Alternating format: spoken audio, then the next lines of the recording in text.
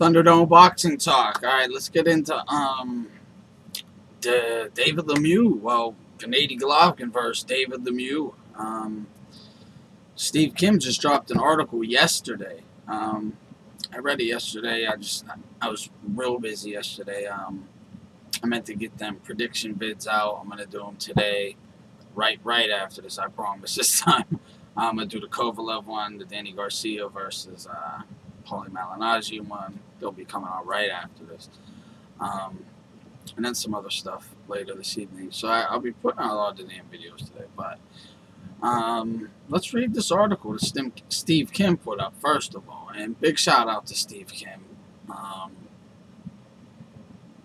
I can't say enough about the guy. Excellent at his job. Big shout out to all those guys over, at the UCN too. Big shout out to Dougie Fisher from Ring Magazine, assistant editor. Big shout out to Michael Montero, Montero on Boxing. Check him out if you don't know already. And especially UCN, you get them all in one. So let's get into this article though. There has been speculation that a middleweight unification title bout between WBA/IBO champion Gennady Golovkin and IBF belt holder David Lemieux is being seriously negotiated by K2 Promotions and Golden Boy. According to a couple of sources, things are moving along well and getting close to completion. That's like, man, I mean, that's the most wonderful news, right? Moving along well and getting close to completion. I mean, I was a little scared that this fight just might get put off for a while, but it's looking like we're gonna get it. I'll tell you when and where in a second. Hold on, let's keep reading. The showdown would take place in October. Well, on October 17th at Madison Square Garden in New York City. Tom Loeffler, the managing director for K2, didn't say much other than to reiterate that Golovkin's goal was to unify the 160-pound division. In addition to the WBA strap, Golovkin is also the WBC interim champion, which just means he's the number one contender at the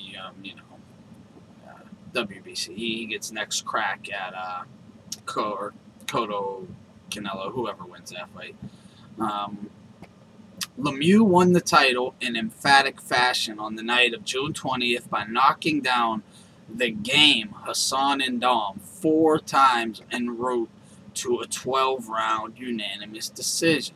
Golovkin has fought twice in 2015. First, he stopped Martin Murray in Monaco in 11 rounds, and then he halted Willie Monroe Jr. in 6 rounds at the Forum in Los Angeles on May 17th. My birthday. Word is that should this fight come to fruition, it would be on pay-per-view. Man, you see, that part I don't like.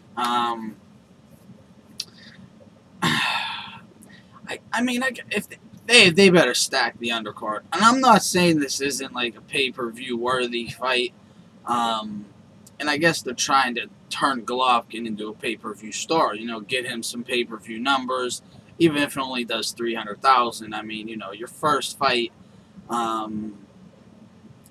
not up against, a big superstar, like a Mayweather or a Pacquiao or a Cotto. 300,000-400,000 would be good. I think it actually will do more than that, though, but I don't think it'll hit $1 million or anything like that, but I know what they're doing there. They're trying to get, him some pay-per-view credibility, some numbers to use and leverage for future fights, things like that. But it does suck, that we have to pay for the fight extra. But, man, I mean, I'm not paying pay-per-view for it. I'm going to it. I'll tell you that right now. That's for sure. But as long as it's like, man, that's $75 shit for pay-per-view. It's just ridiculous. Whenever Floyd did that for Canelo, and then every pay-per-view after was, 75, he should have did it just for that fight. Man, he shouldn't have tried to, do the same. They should have stayed at that, $54.99, man, or $59.99. I would really, like to see K2 offer this fight for, $59.99, like how the normal pay-per-views were just a couple years ago. I mean, you get it in high def, and then the taxes. I mean, you're looking at like $85. That's crazy. You might as well just go buy a ticket to the damn fight. I mean, unless you're, not in that area or whatever. But that's just expensive. I'd really like to see them, start it off. Like, hey, man, you don't got to charge that much for a fight. But being that just is the price of the pay-per-views now, they might want to do it to, so, in negotiations with Cotto or Canelo or something, they can't be like, well, we sold this many pay-per-views, and then Canelo or Cotto is like, yeah, but they were only $59.99 pay-per-views, It's a bunch of bullshit, but that's the business of it, and politics of it, and all that shit. Man, pay-per-view for this fight, though. I guess it is a pay-per-view fight. It's a unification, action-packed fight. Big name. I mean, it qualifies as one, I guess. I mean, it definitely qualifies.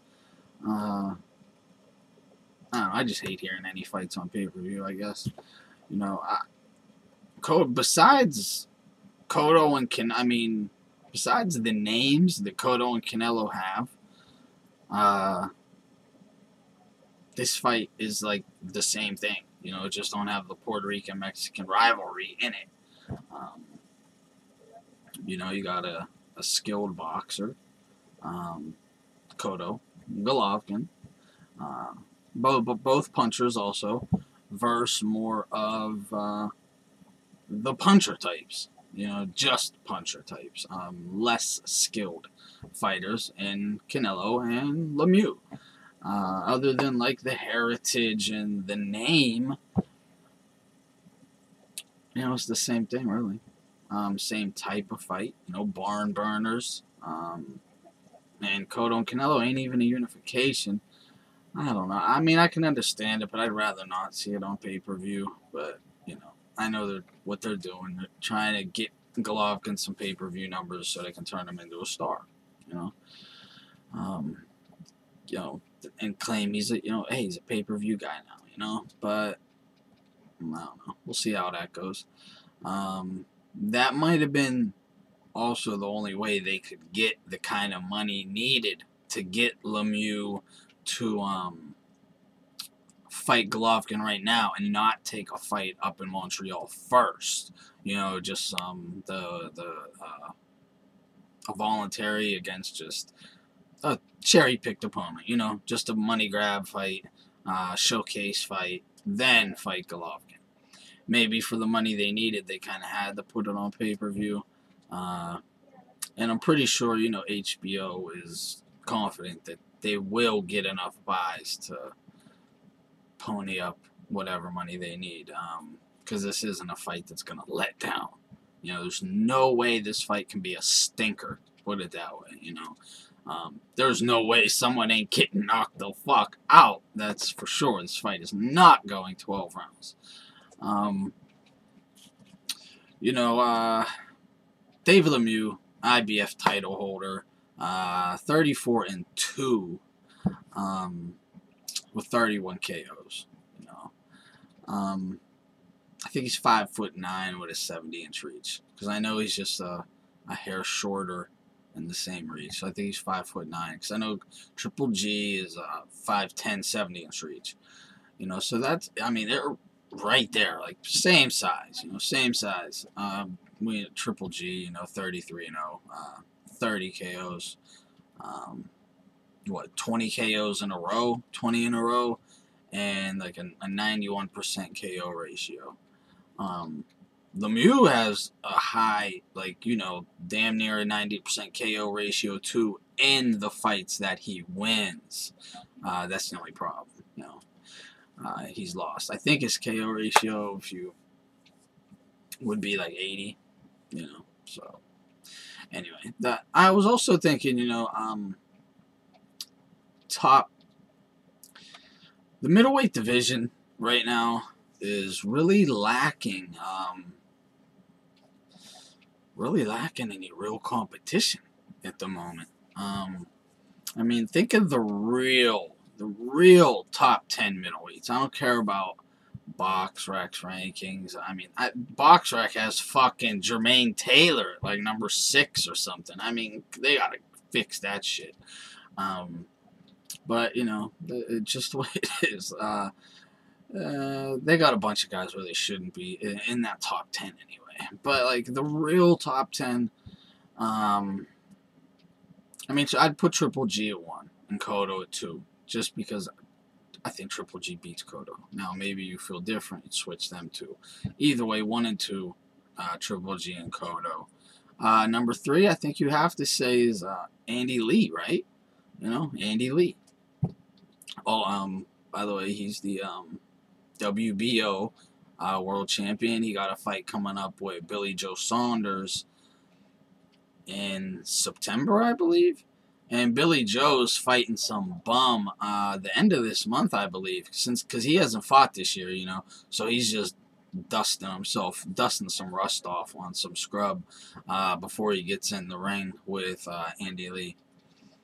I mean, if you go check his BoxRec, he has, 2 fights lined up. He got a fight, and then I can't remember the guy's name. He was like 27 and 17 or something. 21 and 12. I don't know. He got that guy, a cherry pick showcase, just someone to beat up on, and then he got Andy Lee right after that. Well, a couple months after that, in September. I didn't put Billy Joe Saunders. I'm not putting him in there because we don't know who's gonna win that yet. I'll leave them right there, both at number 3, since they're fighting. There could be a new champ, maybe not. I'd put David Lemieux at 4. All right. Now, some of you might be wondering, what about Quillen? Well, Quillen is still ranked by BoxRec in the middleweight division, but he said that he's going up to 168. He has said, I'm done with the middleweight division. My next fight will be at 168. Now, if he gets a good opportunity or something, maybe it'll be at 160. I don't know. I think he's having trouble making the weight. We'll have to see. We'll have to see. And Danny Jacobs, I'm not putting in the top 10 either, because he's fighting Sergio Mora at 160. That they got that fight coming up. But Danny Jacobs also said after that fight he's going to 168. It's pretty clear, that Heyman is looking at 60 like, he can't do much at 60. And he's seeming to be consolidating fighters in certain divisions. Like the super middleweight division, the light heavyweight division, the featherweight division. So, we're hearing a lot of guys, from 122, and we're seeing they're moving up to featherweight. Frampton talked about he's going up to featherweight. That might be like after the Quigg fight or something. So I don't know. We're going to have to see. But he's seeming to, welterweight.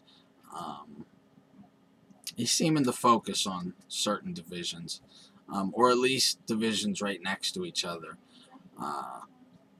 But he's not going to leave Danny Jacobs just at 160 when he can't be champion. So he probably figures to bring him up in the mix at 168, and he can be in some good fights up there.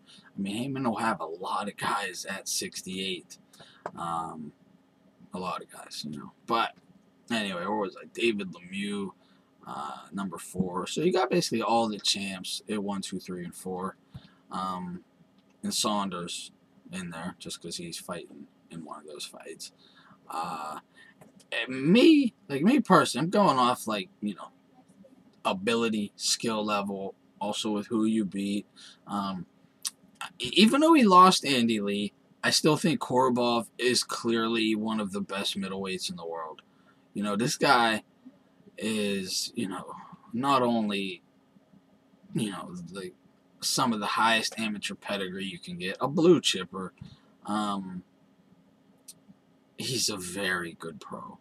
Um, you know, it, he just got caught with one of them come from behind KO punches that Andy Lee lands, man.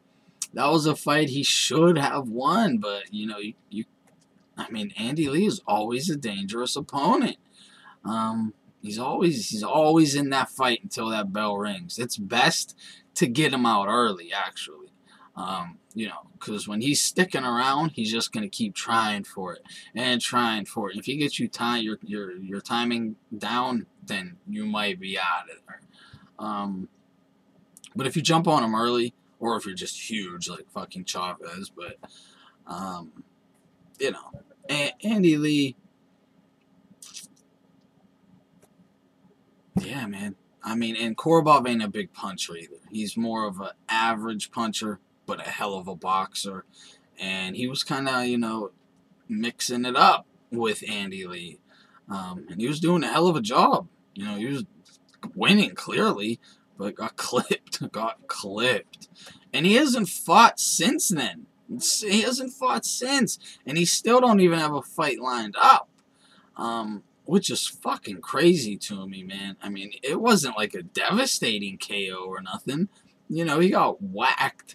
But damn, he should have been back in the ring by now. I don't know. Maybe there's something going on. I don't know. I'd like to know what's going on with Korobov. If anyone has an idea what is going on with Korobov, please leave a comment. But I'm putting Korobov at number 5, man. And you'll know why. Because after 5, there really ain't no one. Come on. You can put the rest of these guys in any order you want. And I'm not exactly sure. I'll try to read them in an order I would like. You got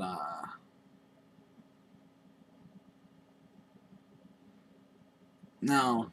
There's Dominic Wade. He's 18-0, and he just beat Sam Sullivan. But Sam Sullivan, don't let his losses fool you, because he got a shit ton of them, like 14. But he's a good, but he's old now. He's aged. He's had some like the knee injury in the Taylor fight.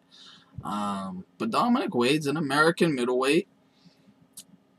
Seemingly good, undefeated. His first little step-up fight was Sam Sullivan, and he won that easily.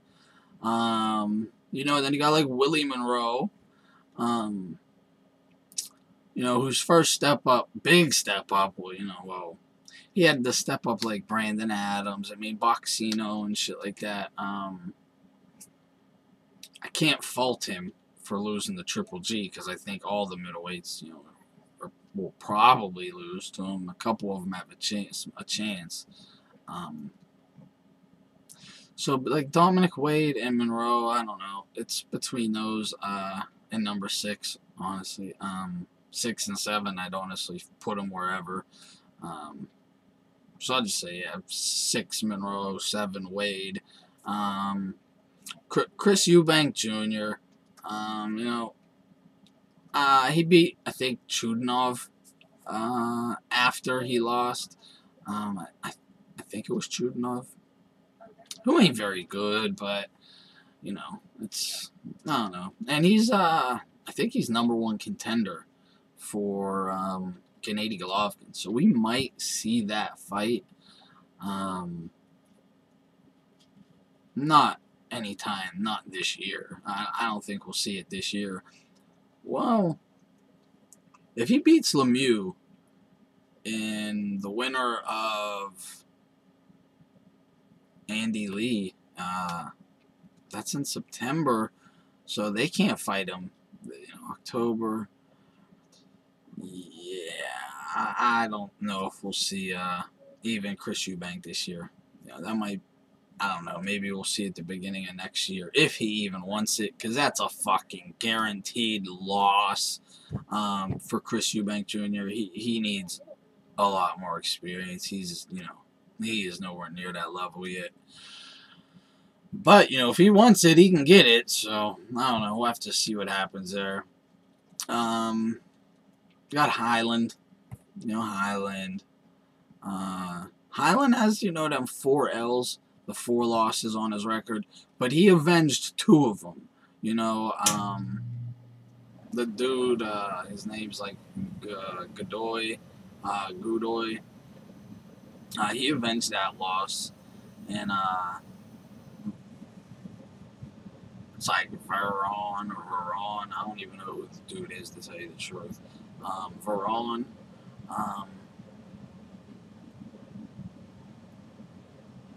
Highland beat him the first time by a majority decision. They rematched.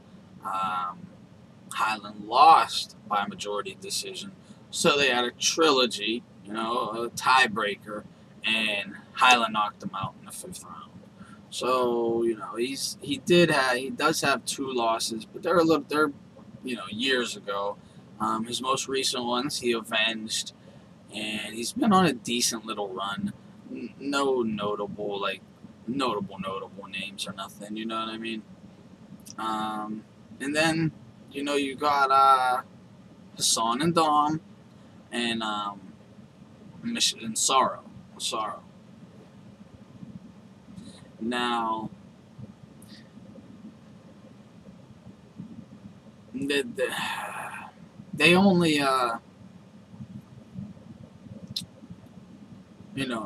and Dom, his only time that he ever actually, the only decent guy he ever beat was Curtis Stevens, and Sorrow, the only decent guy he ever beat was Glenn Tapia. So whoever you think is better of the two, I think Curtis Stevens was better. I don't know where he's at right now, really, but you can put them two. That's like the real top 10, man. You see what I'm saying? There's not much there. Now, I hear a lot of people talking about they'd like to see Toriano Johnson in there with Triple G. In case y'all don't know, Toriano Johnson, I think BoxRec has him ranked at like number 50. You know what I mean? Like, if Triple G picked him, it'd be a fucking cherry pick. Just because of what you saw him do to Theron on that Rock Nation card, that don't mean shit. That was a fucking hand-picked ass opponent for him to look good. He has never beaten anybody. The one step-up fight he had was Curtis Stevens, and he got knocked the fuck out. All right, so, your one step-up fight is Curtis Stevens, you get knocked out, and then never have another step-up fight. Like, Theron, he ain't bad or nothing, but he's not even a top 20 middleweight. So for him and for Toriano Johnson to fight Triple G is just ridiculous. Ridiculous. Toriano Johnson got a lot to go. I don't even want to see that fight just because it's a fucking massacre. It's a massacre. I'd like to see him fight Triple G maybe in like next year. Obviously, and he won't fight him until next year, so that's good. Toriano can get some decent wins. But he needs to step up an opponent, man. He beat fucking Theron and was calling out Triple G, but just got knocked out by Curtis Stevens. It don't even make sense. Yeah, Stevens is a hard puncher, and got fast hands too, but, dude, come on. That was your fight to prove you could get up over that hump. I don't know. If you're an aggressive fighter, Curtis is an aggressive fighter. You know, I mean, the blueprint was laid out, and you couldn't apply it. You know, you got yourself knocked out. Now, you know, he had his moments. He definitely had some good moments. He got caught. So I don't, put it this way, he's just not ready. All right, so I'd like to see that Toriano Johnson shit needs to be dead. Maybe next year. We got to see what Toriano can do on this new run of his. I know he's like reinvigorated now, whatever, Let's see if it helps. Go up there and fight some guys. There's a lot of easy pickings in that top 20 right now that he can be fighting. Rock Nation can give like Daniel Gills and maybe a Macklin. I mean, get some names. Maybe he can beat those guys. If he can't, then that's it. So, I mean, you might as well find out now, unless Rock Nation is just like scared for that to happen. I don't know. We'll have to see what happens with Toriano Johnson. And you got one of the Charlo brothers. You got Jamal Charlo up there. He's like 40 in BoxRec, and he has fought nobody. He's never even had like his step up fight yet, which is fucking crazy because he's like 25-0 or something, and never fought one decent opponent.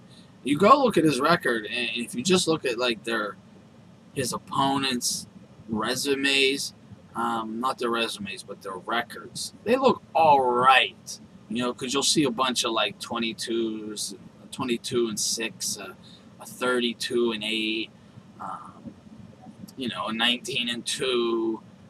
But they're all guys, coming off fucking huge layoffs, a bunch of losses in a row. Coming up from other divisions, not good, just got knocked out in their last. I mean, it's like that type of shit. It's just record padding guys. And Charlo, he's good. He got skills.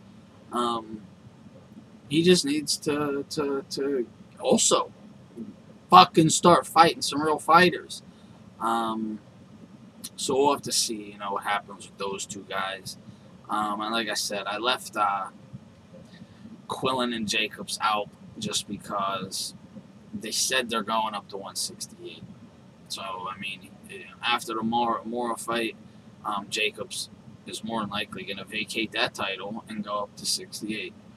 That's what he said anyway. If he doesn't, okay, then I'd throw him up in the tail end of the top 10, because he's also somebody who never fought anybody.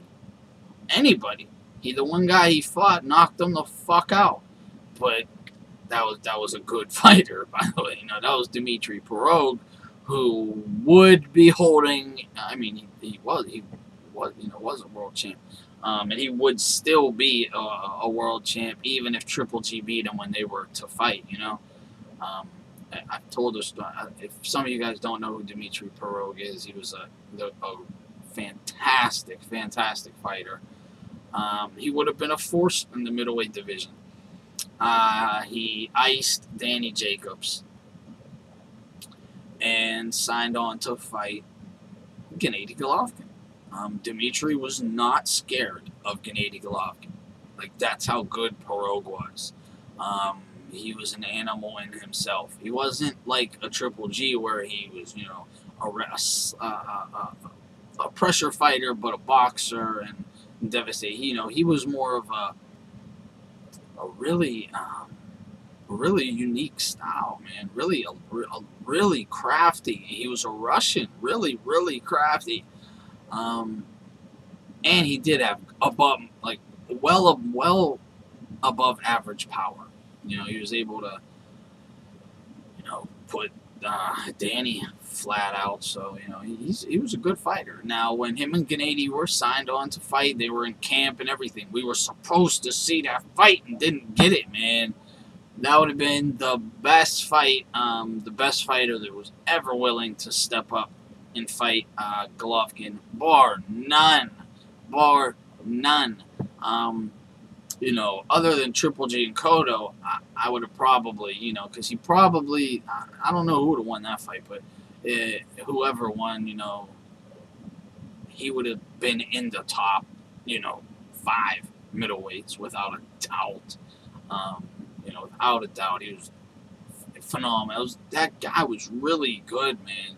We didn't get to see much of him, but he got to get some shine before it happened. He injured his back, a career-ending injury. That's why you'll never see him again. It was a career-ending injury, in camp to fight Golovkin. I talked about it a couple times already, I know, but I can't get over the fact that I didn't get to see that fight. It drives me bonkers sometimes when I think about it, because that would have been a fantastic showdown. The matchup of styles, man. If you don't know Dimitri Perot, go YouTube him, please. Go watch the Danny Jacobs fight. Um, that was his best performance, his best showing. It's a great fight, great fight. So what that leads is like,